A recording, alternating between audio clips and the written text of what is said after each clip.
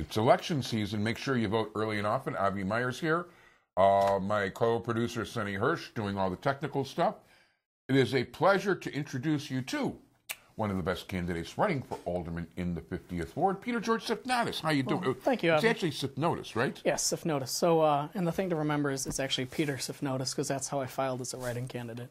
Okay, so Peter, and you got to write the name in. Yes, you gotta request a paper ballot. Don't do the touch screen, because there's too much room for fraudulent voting there. Fraudulent voting in Chicago, really? Oh, yeah, you couldn't imagine. But there was in the last election cycle, you had it all over the news. You had people who were voting for themselves, and the receipt would say their opponent. So it all has to do is how the machines are calibrated. So you got to request a paper ballot and write in Peter Sifnotis. Very good. Yeah, it's very important. I always do check over the thing afterwards before before it goes into the ballot box. It's always good. It's always good. Yeah, there's definitely a lot of fraud going on. So the 50th Ward, of course, is our home ground here. That's basically most of West Rogers Park and parts of Peterson Park. Yeah, a small portion, just north of Northeastern. And how's the campaign? Campaign is good. Still going strong. It's been hard getting any kind of donations, so I'm mostly running on my own fuel, but I still go door to door and meet residents and talk to them. A lot of them still have, I'd met them earlier in the fall, and they thought that I was no longer running because I was removed from the ballot. And that's the whole point of the process, is to make people forget about the viable candidates.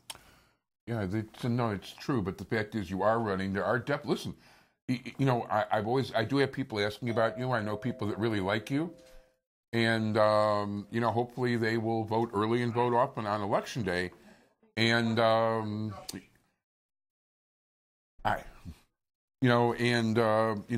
cast a ballot your way, because you're one of the good candidates here in the 50th Ward. Absolutely. And the thing to remember is there hasn't been much change here in the 50th Ward. And you have to look at the whole city overall as well, because part of being an alderman is representing your ward and city council. And all of the bad things that have been happening here in the city, as far as school closures go, the closing of mental health clinics, that's something that the alderman has been complicit with 100% of the time.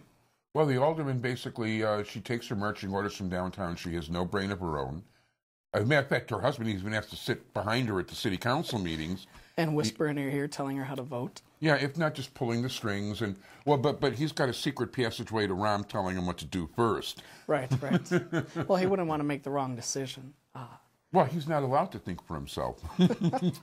Well, that's how they stay in power. They get the support from the machine candidates, and you can expect a lot of the endorsements coming their way, because they don't want to mess with the powers that be. Well, some of these endorsements are so ridiculous it's not even funny. For instance, I saw one candidate that, being involved in community policing, I saw one candidate who had the endorsement of the Fraternal Order of Police. And I know that the policemen in the area that this person is alderman despise her like there's no tomorrow. So it makes me wonder who's spending money with whom in order to... Exactly. It has nothing to do with... endorsements really can be quite silly and meaningless. They have nothing to do with the quality of the candidate or what they stand for. It has to do with how can this person bring influence to our organization. Yeah, and some of these organizations aren't even real organizations. If a guy's really creative, or could be a woman too, and creates a fancy name for an organization, I know one guy who basically, he's not doing it anymore, but he was a drooling idiot, literally.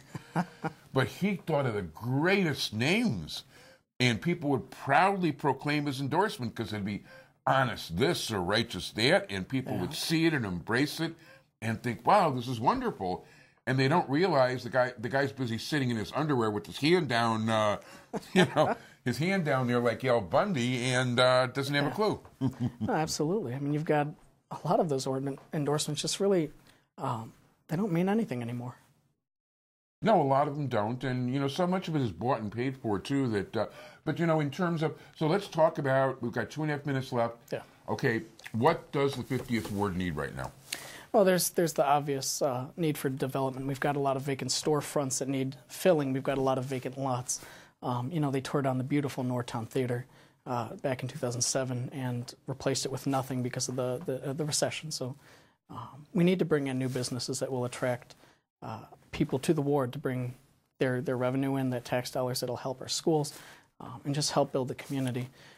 We need an alderman who's attentive to the needs of the resident, actually listens to their concerns.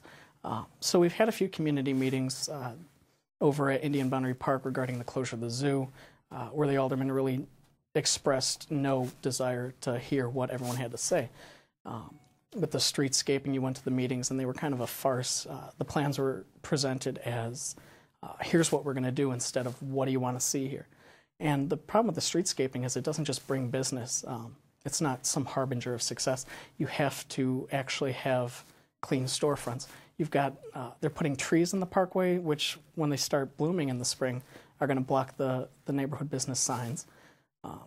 You're widening the sidewalks that reduce traffic flow and restrict parking. There's a lot of things going wrong here in the ward. We haven't changed much at all in the past 4 years. It's like Bernie 2.0. Yeah, well, actually, things are deteriorating because, nothing stays the same. You either go up or you go down. We're going down. No, absolutely. I mean, you look all around us. You've got Skokie, Lincolnwood, just right up at Toohey and McCormick, which are, 2 blocks away from Winston Towers, part of our ward. And there's massive development going on. There's development in Lincoln Square, Uptown, Rogers Park, and everyone kind of ignores the 50th. And a big part of that is the lack of transportation. We've got the 49B that runs through the 155, and the 93 bus that only runs every half an hour during the week. It doesn't run on Sundays. Yeah, if you're lucky, and not on Sundays, right? Right. And it doesn't run at night either past a certain point. Exactly. At this point, we're really running out of time. Yeah. Peter Sifnotis is running as a write-in candidate. You've got to request the paper ballot. You've got to write his name in. Absolutely. But he is a worthwhile candidate in the 50th ward. Get out there and vote. We need a new alderman here. Thank you so much, Peter. Thank you very much. Good luck.